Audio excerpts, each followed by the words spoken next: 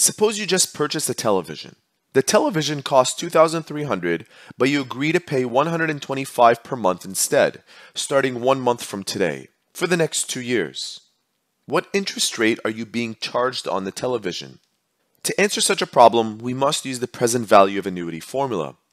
Notice that we have all the typical ingredients needed for this formula, except for one thing, and that is the variable I. To show you what I mean, let's go ahead and substitute the values in. The television today costs $2,300, so in for PV will be $2,300.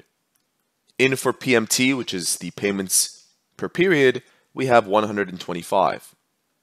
1 take away 1 plus, we don't have the interest rate per period, so I will be left as it is. And that's being raised to the power of negative n, where n represents the number of periods. Notice that we are paying into this annuity monthly, and it's for 2 years. So to find the value of n, we simply take the amount of years, which we typically represent as the letter m, and multiply it by t, which represent the number of periods per year. In this case, it's 12. So 2 times 12 makes 24, and we'll have negative 24 as the exponent. All divided by, again, the variable I. At this point, you can try solving for I using a bit of algebra, but you'll find that it's almost impossible. And in fact, there's no algorithm that you can apply to solve for I except if you use computer software. Many financial calculators are programmed to be able to find I for you, but in this video, I'll be showing you how to find I using Excel. So let's go ahead and open up Excel. Once the spreadsheet is open, click equals, followed by the word rate, R-A-T-E. Open up a parenthesis. And as soon as we do that, if you take a look, we have a function where the first variable in the function is NPER, which represents the number of periods. For us, it's 24. PMT represents the payments per period, and it was 125, followed by PV.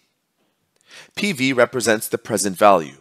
Now be careful how you type in your PV. It's supposed to be the negative version of your present value.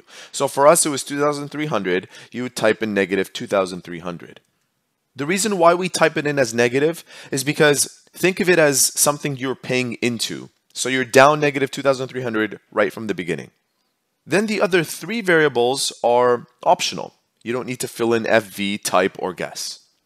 So we'll close the parenthesis, and now we're ready to find the answer. We end up getting a value of 2%. Now don't be fooled by this. You do want to carry at least 6 decimal places if they exist. So right click on it, go to Format Cell, and put 6 decimal places. You need at least 6 for accuracy's sake. So it's 2.244673%, and that's the percentage per period. Let's go ahead and write it down. Now if you're looking for the nominal rate, you would have to remember that I is equal to the nominal rate, which we typically represent as R, divided by T. Again, T being 12. So we have that value placed into there. 2.244673 is equal to R over T being 12. Multiplying both sides by 12 gives us the nominal rate. Using our calculator, 12 times 2.244673. That means on this television, you are paying 26.93% per year compounded monthly. That's a large price to pay within a small time frame.